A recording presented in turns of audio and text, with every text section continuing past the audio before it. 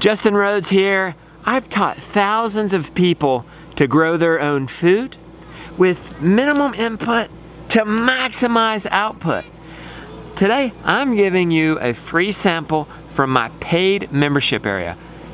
Entirely free, no cost. It's one of our members' most favorite videos. It's on the Nomadic Gardener. He both gardens Florida and Maine, and he travels back and forth, you know, Maine in the summer, Florida in the winter.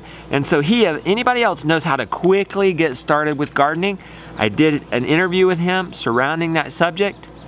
Check it out, I hope you enjoy it. If you like that and want more of those type of instructional, kind of raw videos, more info for that down in the description. Hey Jim, you got a bunch of fans out there, buddy. They've sent you a lot of questions. They're serious about growing. They want some advice from you. How do you get up to speed so fast?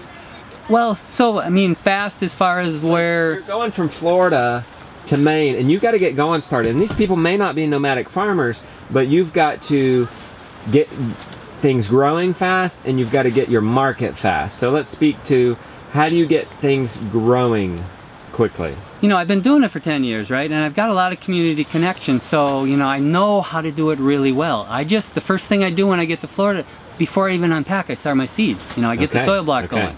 You know, because you can't sell something that's not growing. You know, I'm a little behind here, but again, I fit into where I want to be, and Coleman will show up June 1st with 30 vegetables. I'll show up with nothing until July 1st, but the people that started early, I'm going to fill in where they're running out. So I filled a niche there.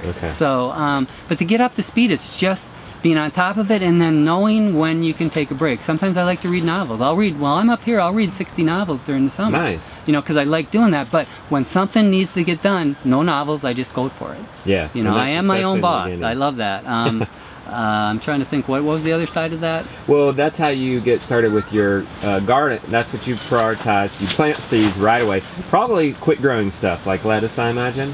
Things like that, or not? I want to have it until, you know, I know when they start to suffer, so I've got my, you know, I don't really got a planting calendar, but my brain has a calendar. You know, you know, you become an indigenous person when you're on a land for a while. And the land speaks to you. I mean, I call it garden fairies. I know it's kind of crazy, but you know, I don't have this big list out. I go out there and I know what I need to do because I've been doing it so long. And so to give somebody this recipe for how it works, it's get to know your land's the best idea. You know, and your customer base. Like Salatin says, your customers will follow you, so you deliver what they want. Well, let's speak to that then, because you're coming from Florida to Maine. You're not here all year round. So how do you quickly get your customer base? Where's your customer base coming from? How do you actually have a market, somebody to actually sell to? You know, permaculture, you know, they talk about diversity, so I think that's incredibly important in markets. So I've got, and it's so similar in both places. I've got a small buyers club in Eastport and in Florida, Dunedin Harvest Co-op in Florida.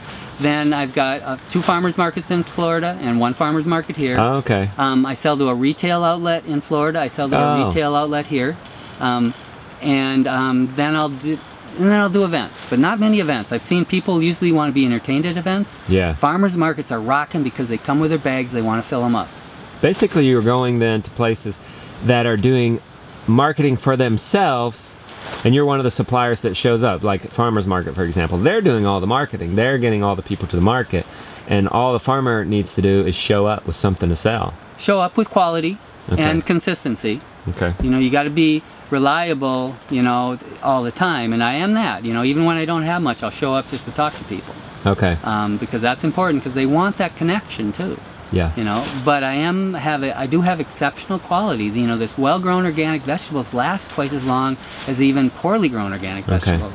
And people realize that, so they'll find me. They knock on the door. You know, I do no promotion. Something I learned, you know, attraction rather than promotion. I was part of a group that was one of their themes, and it's such an important thing. I don't have to promote. You know, you show up, and next thing you know, people are calling me for interviews all over the country. And I didn't. You know, it just happened because Pete brought you by, which is cool. You're making that connection. But I didn't go look, oh, how can I get my Facebook page read more or whatever. Call Justin. No, you were just doing epic stuff, and people take notice of that, and they want more of it. So, okay, you spoke about organic vegetables.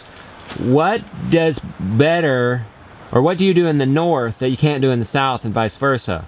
So people are watching this from all over the country, probably not nomadic, but they want to know what does really good up in Maine versus what does really good in Florida. You know, you're going to deal different with, or dealing with different soils in each place, but Maine, for me, winter squash, garlic, onions, potatoes, they're all killer. They'll produce 3, 4, 5 times as much as they will growing the same crop. For me in Florida when I'm there. You know, I mean, some other growers do better in different time frames down there. In Florida, mid-season cold time, which who thinks Florida's got it? We get frost where I am often. And all the cold season vegetables, kale, broccoli, all the lettuces. I grow like 70 kinds of lettuces. I'm trying to think. Arugula does killer down there because I don't got flea beetles. I don't know why. Here I got flea beetles, I don't grow. You know, I'm learning, if you're fighting against something, don't do it. Do it 3 or 4 times and then give up if it's not working. Yeah. Cool. Next, what do you do with the gardens when you leave? What do you, if they missed that vlog, tell us more about it. What do you do with Florida when you leave, and what do you do with Maine when you leave? Again, when I was talking about how I spend my time, that's the time when I'm not reading novels, because you want to put things to sleep well. So the last, you know, so you left and it was still pretty going, right? And I don't know, that was like 5, 6 weeks ago. Yeah, it was really going. It was jamming. You had not planted your sweet potatoes. So within 3 weeks of you leaving, I finished my markets. I cut everything off at the ground because I'm a fan of what the Kaisers and Singing Frogs Farm do. You know them? No. You need to visit them if you're in Sebastopol. They're pioneering farmers. But anyway, so leave all the root mass in the ground. Why pull it out? You've got to incorporate organic matter. Cut everything off. I'll compost the tops. Then I brought, believe it or not, 110 yards of compost across that whole Florida half acre. Compost, not mulch. Well, see, so it's this year because it was so dry in Florida. The stuff that usually composts pretty well, which I figure is 3/4 finished compost. You saw how wood chippy it was even. Yeah, it was very This was like twice as wood chippy because there was no moisture. So it looked more like mulch, but there's still lots of little oak leaves that are starting already to decompose. So 19 truckloads of old red across that half acre. So 2 weeks of 2 or 3 loads a day. Of compost? Yep. So you bought it? No, that's the free, remember the yard waste that comes free from my municipality? I just go get it, they give me 6 yards at a time, it's only... Okay, so when you're saying compost, I'm thinking about finished compost. No. But you're talking about mulch that is going to turn into compost. It's municipal yard waste. Oh, okay. But I think we, like I say, if you value things, they become valuable. If we call it yard waste, nobody wants it because it's waste. I call it compost. Because it is. It's plant, it's the food for the microherd, just like I'm doing with the grass. So I'm doing similar things. I'm using grass here as my fertility concentration. I'm using the municipal yard waste as the fertility concentration there. And so if somebody is from Florida, this applies to them because they can grow their garden during the winter and then plant the sweet potatoes. Yep, and then then I planted 1,600 sweet potato slips. And then black-eyed peas, and I shouldn't say black-eyed peas, it's a variety called iron and clay, which is a southern pea. Which I read about that says it has nematode suppressing qualities. The root knot nematode suppressant. So now I've got a legume crop mixed with my sweet potatoes that suppresses nematodes, potentially. So I'm really excited about that. And then the idea that, you know, that if I was there, that's an economic crop too. You could be harvesting the peas as a green bean and as a, you know, finished pea. So it's a multi thing, and it's always shading the ground because that'll be just a mass of green. So there's no sun hitting the ground. And there's root occupying the ground. Fallow is not a rest. I think it's missing things. If you don't got the roots in the ground that are working with the soil life, you're missing a boat. Kaisers talk about that a lot too. Let me talk to you about these novels. Everybody wants to sit down and read some novels or watch something or whatever they do to relax. But the way you do it, because you're mulching, I think you can sit down and read a novel, right? I mean, you have seasons where you have to plant your seed and cut your grass because it's spring. But then if you put that grass on the gardens, you have a lot less work to do. Is that fair? There is definitely, you know, that whole thing. If you do things well, it eliminates a lot of the maintenance. I don't weed.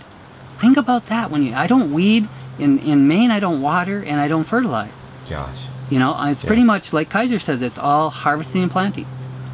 You know, which is a funner time. There's a lull. In the middle of the summer where you're not busting your butt in the heat, that you can read your novels. And I'm a bachelor and I don't chase women, so you know I have no social life. So I love reading novels. Good. Well, good for you, man. That's happiness, isn't it? Doing what you love with your time. It is. I mean, it's so when people ask you what do you do, what do you say? When they say, hey Jim, nice to meet you. What do you do? Most of the time I say I'm a market gardener, but I like the idea that the itinerant farmer. I like that better because they get the idea that I'm a traveler too. Yeah. You know? You're also a novel, not a novelist, because unless you write novels. Well, I'm thinking about it. Well, there you go. You're a novelist. Or at least you a novel reader at this point. Definitely. I mean, reading's really good. I love it. All right. Okay. I think we might have answered this, but let's be redundant here. How do you amend your soil? And I guess what this guy further asked, this is a question from Casey. It sounds like you amend your soil just by mulch, but do you treat certain vegetable beds different than others? Like, do you amend your onions, where you're going to put onions, different than if you were going to put lettuce there? You know, usually I try to think in terms of a whole space. You know, I think there's a critical mass there. The thing I don't like about a lot of the garden spaces that most people do is they think in terms of these beds, which are small spaces. I think, you know, when you're talking, and I'm not a scientist again, but that whole mycorrhizal network, you know, in Florida, that half acre is all garden space. There's no separations for paths. I'll make the paths when I start planting, but I could be planting in last year's path. Okay, so that whole thing is covered. So you've got all that mycorrhizal network never separated. There's no place for weeds to sprout. As far as amendments, you know, like I say, I'm taking, you know, 4 inches of 3/4 finished compost and putting that on Florida twice a year, right? So think about that's like 20 years of forest litter. Yeah. Think about, and I'm doing that twice a year. So, you know, I might be missing certain macronutrients that ain't coming out, or micronutrients that aren't coming out of that waste stream for whatever reason. But if that's the case, then those plants that need that will not grow as well, and I'll have given up on them. Okay. And the ones that love it, I just go for it. But also the thing about the amendments is the soil blocks are amended, right? Because I use Coleman's mix, so I've got micro amounts of azomite, kalydophosphate, green sand, and blood meal, right? So that's little bits, and the granite sand, which is a big deal. You know, that's got that paramagnetic effect, potentially minerals, and I'm putting 10 to 12,000 of those soil blocks into Florida, that half acre, every year for 10 years. So there is some amendment there, and the same thing here. I don't do as many. I probably do 4,000 or 5,000 soil blocks into here. But these soils are so powerful as far as the difference between Florida soils and these with a clay. The fact that I don't have to water, you get capillary action even with a 6-week drought. And I just thought about that. Think about the capillary action. So if it keeps, you haven't broken the straw by tilling, right? So it just keeps pulling moisture. And after a couple weeks, or 3 or 4 weeks, it's pulling moisture for maybe 2 or 3 feet. Again, I'm not a scientist, but that's what I'm imagining. And think about that subsoil moisture, which probably has dissolved minerals. So nature's helping you pull minerals up just because you didn't till. Nice. I think it's awesome. Beautiful. Thank you. I think we might have one more. We might be done. Oh no, this is a new one. Okay, one last question. Are there any laws prohibiting what you grow? Are you running into any law restrictions? You know, honey draws more than vinegar or whatever, that whole thing. Because I know a lot of permaculture people that want to garden. You know, they're kind of anarchists and they just want to grow whatever they want to grow. And the front yards become, you know, let's just say unsightly. You know, and the neighbors don't like it. It's been the total opposite for me because I have the ornamental background. So I place those vegetable plants in a very pleasing pattern. People take pictures not knowing it's food. So that even if there was laws, the city manager is bringing people by to show them how beautiful it is. So it's not an issue. So, you know, you might need to break a permaculture law or two just to get along well with your neighbors, which is the premise of permaculture, is to love. Well, you know, the thing is, I think we're, you know, not giving nature its due, because nature produces beauty and function. I think we try to shortcut things and it comes ugly. But if you work with nature, it's beautiful. You walk around those woods that are full of walnut or trees, and it's gorgeous. I mean, look at the scene behind you. Nobody's touched that. And there's clams out there, and there's trout in the streams, and there's wrinkles on the beach. Nobody's complaining about that. And nobody's doing it. Right? Nobody's farming that. But I mean, farms are important. Salatin's word about the idea, what's the difference between that land and farmland? The farmer. I think that's so important. We got to keep growing farmers. Farmland is not farmland without the farmer. That was, he's such a powerful speaker. So what we're going to tell people is beautify your yards and go for it, and nobody's going to complain. No, if you do it right, you know, people, you know, and give them some veggies, give them some fruit. Yeah. Okay, good. Thank you, Jim. You're a wealth of information. We appreciate it, buddy. Thanks for coming by. I hope you enjoyed that video. If you guys are interested in more videos just like that, I have a paid membership area that you get 1 to 2, sometimes more of those type of videos, hands-on how-to type of stuff, plus a private forum where we could get on there and ask each other questions, encouraging each other. I'm gonna leave more info for that if you want in on that down in the description. I would love to see you join and be a part of that. Thanks.